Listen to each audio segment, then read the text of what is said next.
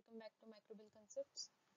So today we are going to study a basic topic, that is prokaryotic and eukaryotic cell, difference between that. Okay, so not only in microbiology, in even zoology or in even botany, you have this concept, right? So when you are introduced to a course, you are first taught about this basic difference. Still, some students, they find it difficult to remember and write a short note or a difference between eukaryotes and prokaryotes. So here are some points that I will discuss today, and this is a diagram which is quite comparative. So here you can see first is a prokaryotic cell and second is a eukaryotic cell. So here you can see there is a nucleoid. That means in prokaryotes the nuclear material is not bound to any membrane, it is free flowing in the cytoplasm. Okay, in case of eukaryotes you can find a nuclear membrane which covers the nucleus, and inside nucleus there is nucleolus. Okay, so this is the difference. Then there is cell wall present. Yes, cell wall is present in prokaryotes, and in case of eukaryotes cell membrane is present, and in some cases you may find cell wall also. The next is about capsule in prokaryotes and flagella, and there are some ribosomes present. So this is a simple structure, okay, or we can say prokaryotic cells are very simple, but eukaryotic cells are complex.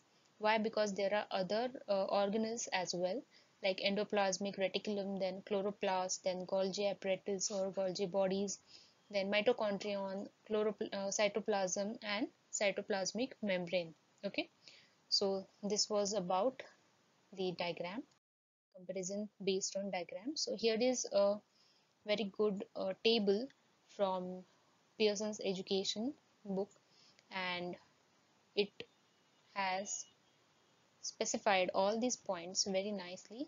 Here are some. So first is size of cell.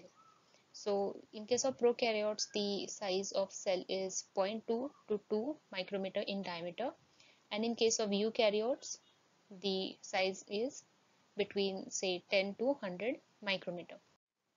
Next is about nucleus. So no nuclear membrane or nucleoli is present in prokaryote, but in case of eukaryote there is a true nucleus which consists of a nuclear membrane and nucleoli in the center.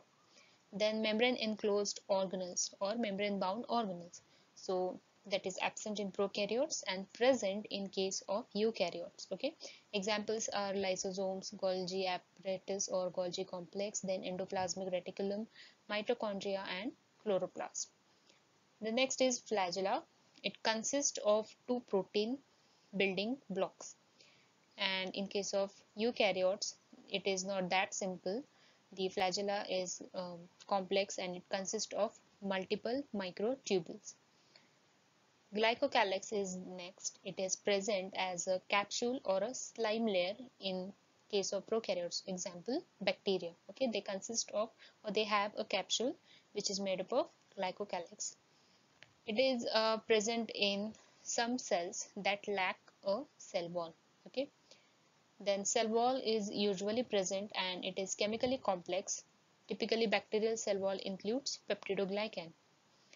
In case of eukaryotes, when it is present, like for example in case of fungi, then it is chemically simple. Okay, you will find that it is just made up of say chitin, or in case of plants made up of cellulose. Okay, so that is the difference between cell wall. Then next is about plasma membrane. So no carbohydrates, and generally prokaryotes they lack sterols. Sorry. Then in case of eukaryotes, sterols and carbohydrates that serve as receptors are present on plasma membrane. Then about cytoplasm, no cytoskeleton or cytoplasmic streaming is observed in case of prokaryotes. In case of eukaryotes, cytoskeleton and cytoplasmic streaming is present, okay, or it is observed. Then in case of ribosomes, Prokaryotic ribosomes are smaller in size and they are of 70s. In case of eukaryotes, they are larger, they are of 80s, that is the smaller size, they have 70s in organelles. Okay, so in case of eukaryotes, generally 80s ribosomes are found. So the S here, it stands for Swedberg's unit, and the smaller subunit of eukaryotes is of 40s and larger subunit is of 60s.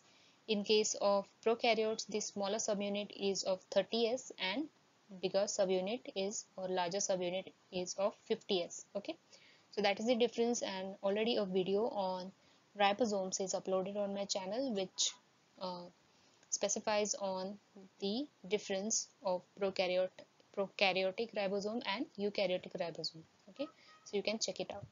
The next is about chromosome. Specifically, we are here talking about the DNA. Okay, so that is single circular chromosome which lacks histone, and in case of eukaryotes, multiple linear chromosomes with histone arrangement are observed, or they are found. The next is about cell division. So mainly binary fission is present, and in case of eukaryotes, mitosis is observed.